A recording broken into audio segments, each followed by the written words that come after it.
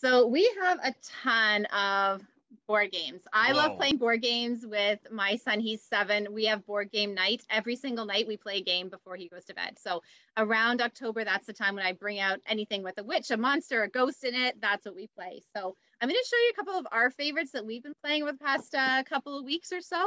And all of these are in our store. And also there's a lot more detail on our website and Instagram. You can actually see how to play them because Okay. I won't show you how to play them, but so this one has become one of our favorites. It's called Ghost Blitz. And this is a super fast-paced game where you really have to use your brain.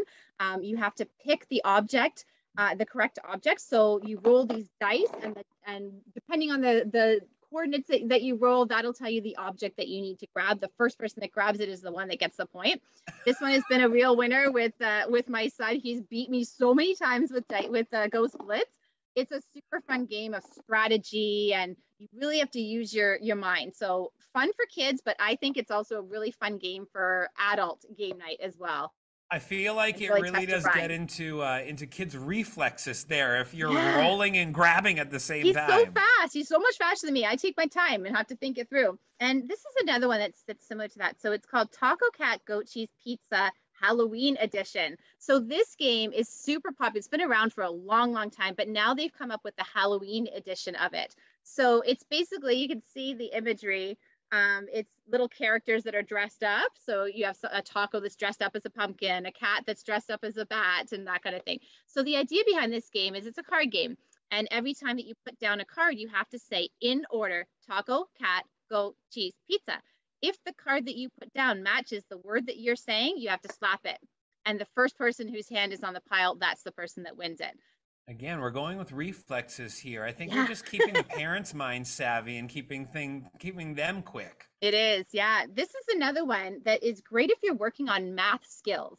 Mhm. So I would say kids ages 5 plus for this one. You have to add up the numbers that are on the card. So it's a little bit like Uno because you have to match by color.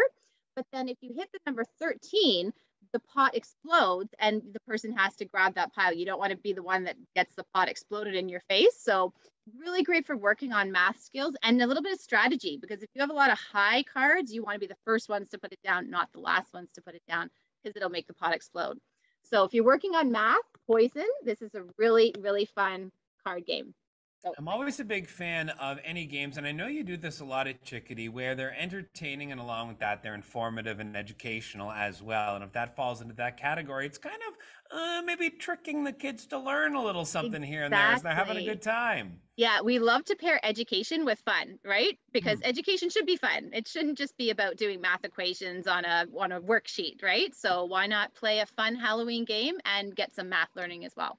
So you focused on a couple that do kind of aim a little bit younger. Do we have something as the kids Yeah. edge on up a little bit that we can round out on here? Yeah, so this one is a brand new one. It's called Get the Ghost.